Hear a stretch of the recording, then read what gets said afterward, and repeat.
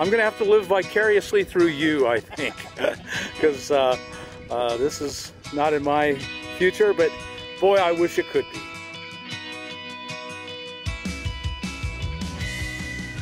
Hi everyone, welcome back to my next video. Today we're going to meet Gary, who has got the most incredible setup I've ever seen. If I could have anything in the world, this might be it right here. So Gary, welcome to the program. Yes. And you are full-timing now? Not yet. Not yet? Been out since December 11th. About 3 months. So you're just taking trips? Yep. And you still have a home base you're going to? Yes, I do. And where are you from? Marengo, Iowa. That's what I call home base. Good. And so you must be retired then? Yes, I just retired in the fall. Good. And what made you think, I'm going to go? Well, first let's ask about that. What was that sound we just heard? That was my co-pilot. That was Jake. He's my African gray. He's along for the winter, at least for the ride. Good. And does he enjoy traveling? Yes, he does. He seems to. He's not too big on the four-wheel driving. The off-roading gets a little rough for him, but he's getting there. He's learning to hang on a little more. And so how did you end up retiring and then saying, I'm going to go live in a Jeep in an off-road trailer? Well, you had a lot to do with that, Bob. I watched a lot of your videos, and then I got into overlanding videos, and I guess I'm kind of a hybrid. I'm overlanding and spending months on the road at the same time. This is about the perfect overlanding setup right here. Yes, it is. I've always wanted to do it my whole life. You know, there's always a reason to. I always had a reason to stay home. Afraid of breaking down, money issues. Now I don't have that. If I don't do it now, it's never going to happen. So here I am. What a great outlook. That's really the way you got to look at this. And every day out here is an adventure, is something new. When I left home, I thought it was going to be a lot of sitting around camp, sleeping all day. But I'm more active now than I was at home because there's always something to do, always someplace to explore, events to do, next town to see, planning my next trip. It's working out great. So the big thing, and one of the things I tell people is you have to find the balance between comfort and freedom. And so the Jeep is the ultimate freedom. Yes. You can go anywhere. I do, and I do. But by itself, it's not very comfortable. No. And you've added a trailer, an off-road trailer, and that still can pretty much let you go anywhere you want to go. Yep. I've been to some pretty rough places so far. Well, how's that balance of comfort working? Is that okay? Yes. You know, I would give up a lot of comfort to do what I'm doing. Comfort is something I've had in my past life. Now I'm looking for more adventure, a little more on the wild side. Right. Well, this is it. This is on the wild side. Fantastically on the wild side. Well, I'm just really impressed. I just think Thank you. It's impressive. Why don't we take a look around and then you show us what you've got going and why you've made these choices. Okay, we can do that. Then we'll go meet your friend. Yes, we should do that. And your co-pilot. First, we'll meet the co-pilot. Let's go. So what's your friend's name? This is Jake. Jake is my African gray. And how long have you had him? Had Jake 12 years. He's going to be 13 May 8th. And I've had him all but 3 months of those 13 years. And they live a long time. They're a very long-lived bird. There's a lot of numbers out there for them, but 50 to 60 is probably a good ballpark. Wow. So he's a kid. Yeah, he's just going to be a teenager this year. And they're affectionate, apparently. Yes, they learn to, they bond with you. Birds in general are very social animals. They fly around in flocks. And I was fortunate enough to he accepted me into his flock, and we're good buddies. Good. And so you live in a pretty small space. Does that work good for both of you? Yeah, it's a learning experience, how it goes, you know. But we're getting there. He's adapted extremely well, better than I thought he would. Other than some of the four-wheel driving, he gets a little rough. But he's learning to hang on a little more instead of flying around the cab. So he can't fly? No, his wings are trimmed up. He can't go very far, a few yards. So in the rig, he can fly a bit and move around. He'll flap his wings and bounce around a little bit. Good. He's a beauty. And he's learning to talk, or? He can talk. He maybe knows maybe a dozen words right now. Well, good. And so compared to a dog or a cat, you're really happy you have a bird? Yes, I am. It's good. Working out well. Right. And we'll see how you cage him, and he goes potty and all that stuff, because all that's an issue. Okay, well, let's take a look around and see your rig. Okay. Well, I put 35-inch tires on it, a 2.5-inch lift kit. I got the rock sliders here with the side steps.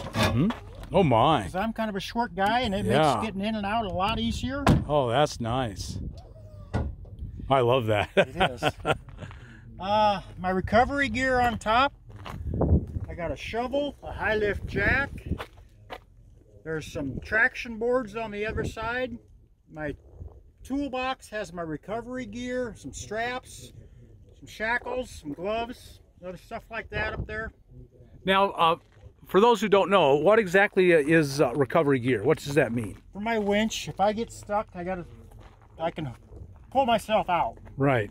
Stuff I hope I don't ever need, but it's my insurance policy to get me home. It's get me back every day. It's extraction for getting stuck. Yep. And with your setup, you're probably never going to get stuck, hopefully. Yeah, we're hoping not. But you might very well come across somebody who is. That's right. So very, very good. Nice setup. I spent setup. a lot of money and a lot of time thinking about this because I wanted to be as self-sufficient, independent as I possibly could. I didn't want to be the guy having to call a wrecker 20 miles off the road and pay $500 to get pulled out of a mud hole. Absolutely. That wasn't going to be me. So we mentioned earlier overlanding. Can you, and it's something I love and I would dearly love to do. Can you give us an easy description of what that means, overlanding? To me, it just basically means car camping on the back in the boonies, right? You know, you don't have to have a fancy rig like this. I consider a lot of these people out here overlanders. Yes, I would too. Typically, we think of people who are driving around the world off-road, things like that, and with the hundreds of thousands of dollars of rigs. So. When I started planning this, I expected to be in a van. That's where I originally thought I was going to go. Then my financial situation changed. I inherited some money from my parents' farm, and that's basically financed what you see here right now. Right, and you're set for life now. I got my Social Security, my pension, 401k. I'm feeling pretty good about where I'm at. Good, really, really good. Back in Iowa, there are gas stations every 10 or 15 miles. I knew out here things wouldn't be that way, and the Jeep isn't known for great gas mileage. When you put a trailer on it, behind it, I'm averaging 10 miles to the gallon. I had an auxiliary fuel tank put under it, so at the push of a button, I have an extra 17 gallons of fuel. Very good. In the backcountry, where there certainly aren't any stations, that's very important. Yep. A nice big winch. AC lights, my 12,000-pound winch. And you can light up the world with those. My goodness. So did you get a bigger alternator? No, it come with the tow package. It come with a bigger alternator. Thinking about maybe putting an auxiliary battery in. It's another thing to be, so you don't have to worry about draining your battery or nothing. Right. That winch really pulls on the battery. Battery compartment electrical is in here.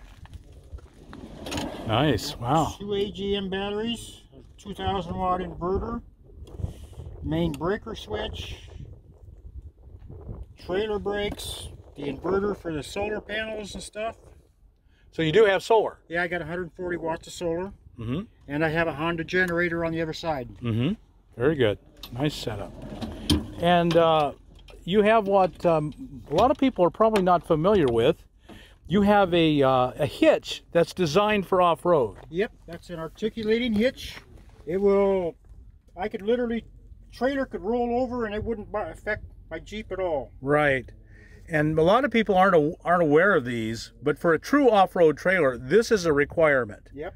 It moves in 360 degrees in a circle in both directions. What the Jeep is doing. Right, completely. I also picked up a couple days ago an electric bike. So this is kind of just your garage where you stow everything. Every time I get it cleaned out a little bit, I'm finding more toys to buy and clean them back up. But turn the lights on. There's home. Nice home. Yeah. So you can stretch out full length. Yep. And big storage inside. Yep. I got a AC unit, air conditioner, with the heat strip, so I can heat it. I've been using the generator in the morning and evening for about an hour each to heat it up, but it's starting to get, weather's getting better where I don't need to do that now. So you probably have a Honda 2000, something like that? Yeah, 2200. 2200. And that'll run the air conditioner? Yeah, we're going to find out. I haven't yeah, sure yet. yeah. I'm hoping. Now the 2200, they made them that size just so they could, so hopefully it will. And it's probably a small AC, it should be. I got a TV back there and a DVD player under my sleeping bag in the corner. But I haven't, since I've been out, I've only watched half of one movie so far. Too busy. I'm just too busy. It's just something I'm going to leave home next time. So you do have a home base. Yep. And but you're debating selling it. Yes, I am. My cage. Oh, there we go. Yeah. That's for Jake when I'm off exploring in the Jeep. He can stay here. I have to thank my sister for that. That's a nice cage. She bought it for me, for Jake. So it's plenty of room for the two of you. Yep. Here's my toilet. Just like we all have. And Jake's stuff. And the big same tire, I would assume. Yeah, they're 33s. Same lug pattern. Yep. My hot water shower. On demand. On propane. Demand, you bet. I'm loving that. That is nice. I don't use it every day like I thought I would. I'm just wiping myself down. Yeah. Just if I go to town, I get a little more cleaned up. 26 gallons of water. On-board water. Right. Let's give a shout out to who made your trailer. Yes. Because this is a beauty. Blue Ridge Expeditionary Trailers out of Winston-Salem, North Carolina. brxttrailers.com. Yep. So if you're looking for a true off-road trailer, they have 3 models. This is obviously the top of the line. Right. All the bells and whistles. Yeah, the rack on top alone is amazing. Yep. I got a ARB awning. I got, in that black bag I have a room for the awning. I haven't used it yet, but I hear a lot of people claim about the bugs and insects out here. It can be. I'm ready for that. Nice. Everything. My mouth is just watering. I'm drooling all over myself here. This is my kitchen. It's a great kitchen. Here's my stove.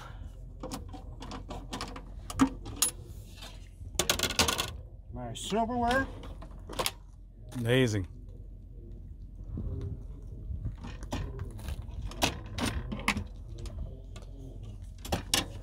My sink. Yeah, 26-gallon tank. And you must have a gray water tank. Nope, just a bucket underneath there. Yeah, that's fine. All my storage. Wow. And of course there's more in here. Every one of these has something in it. So I'm not lacking for places to put things. No, you are not. Great big... Here's my Dometic fridge.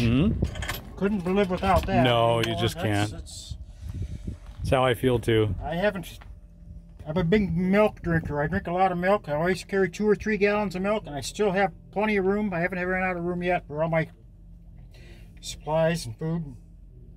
Beautiful. Yeah, that is a great kitchen. Yep. Here's something for the off-roaders. Band people may not know about. My trasheroo.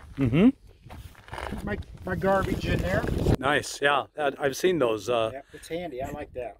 Well, you got another propane tank over here. That's very good. I had put dual propane tanks on. I didn't know how much propane the shower would take and stuff, the hot water thing.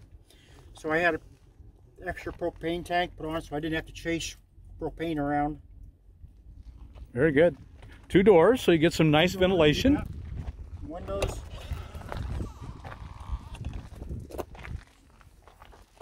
This is to help with the bird issues. Right. Kind of unique issues there. Yeah.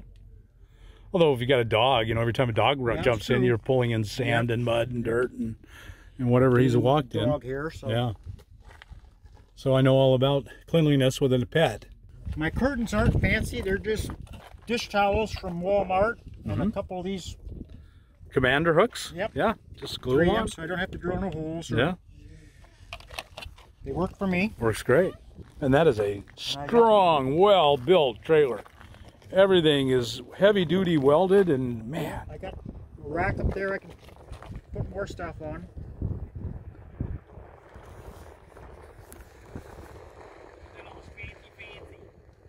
Gas cans, my toolbox, my welding jacks, a little bit of everything in there.